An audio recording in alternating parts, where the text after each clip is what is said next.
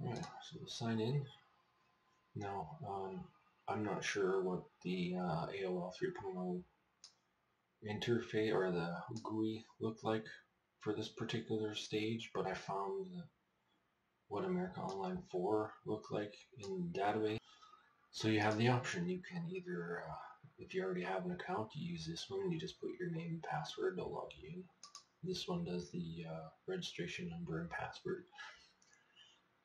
Back in the day, AOL would release the floppy disks installers, right? And they would have a registration number and a password that you would use to log in. So I simulated that. So I have one here. Click next. Okay, so that worked. Now it's asking for a screen name, so let's go Cheese. My name is Cheese. Let's click next. Alright, that was good. So type in a password. Welcome. Alright, we're in. And you can see in the bottom window, in the VS Code window, that we do have interaction going on. You can see it all going by there. Okay, so the screen looks pretty blank, pretty bare. These are just placeholders at the moment. They will be filled eventually. What's hot, like anything that doesn't work, you'll get this little sort of pop-up letting you know that it doesn't work. I do have a clock, which basically logs the time that you logged in, and it keeps track of how long every time you click it.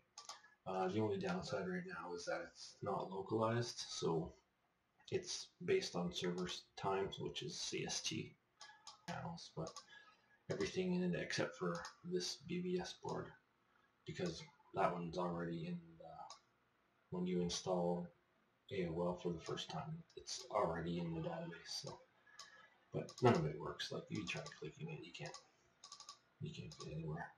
It's non-functional at this time. People connection kinda works. I don't know. I don't recall what it looked like when you actually clicked on people connection. I don't know if it went directly to this little dialog window here, or if it opened up something else where you could kind of search through certain areas of the online community chat windows. So until I find that out, I'm just going to use this here, and I have some pre-configured channels already. Any of them that have a 1 by it means there is a user in there, and that's the server. These are all the ones that have the 1 are all your generic channels. You can click list people and it will show you. You can message that person. Instant messages do work, but I'll not show them today in this video. You can get the profile of that user, and you can try to locate that user. Oh, look at a bug.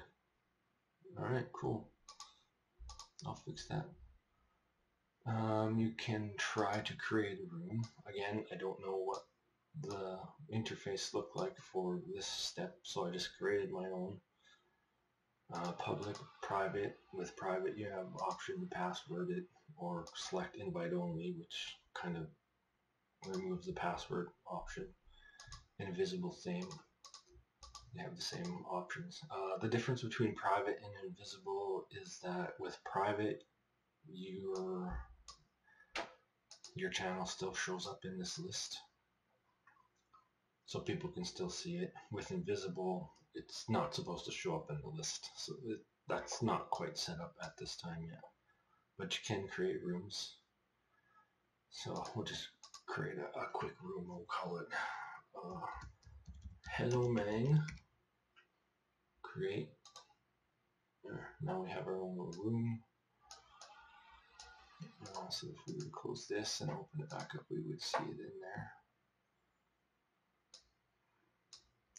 Hello Mang list. Cheese is in there. Does Cheese have any info? No. Where is he? Oh, look it. I found myself. You open the door to the room and find yourself playing amongst the fallen leaves in the far back corner.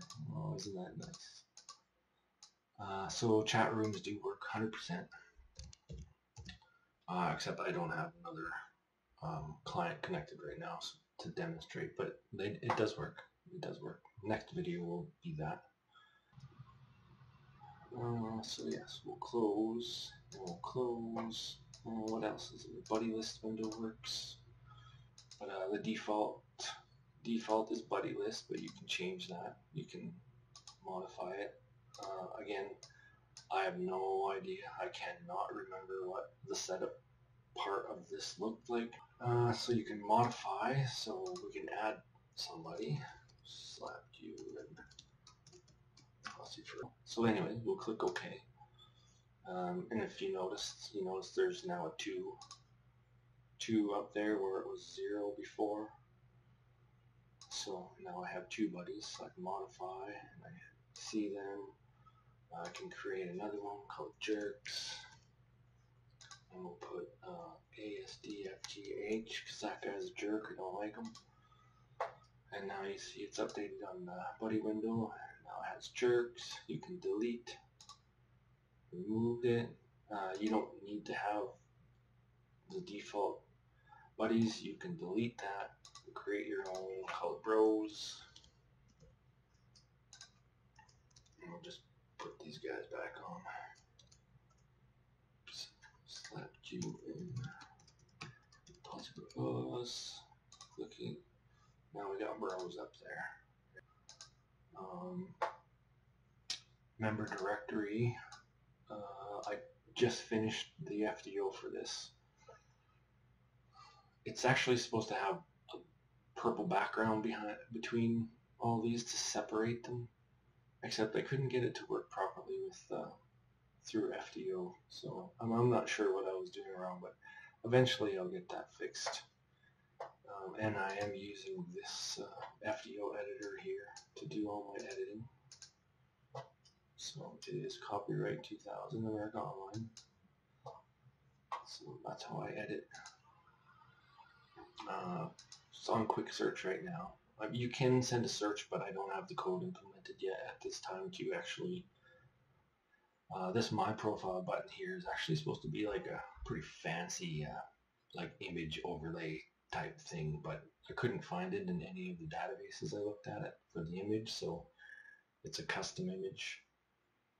So I just made it a button, and to do My Profile, you'd click it, and now you can create your own My File. So, mic, male, age 11, location here. So, and you can see the interaction with VS Code in the back there. Basically tells you, again, keywords don't work, but I just put it there because eventually they will. Control G brings up the user face, so Control G, type in my name,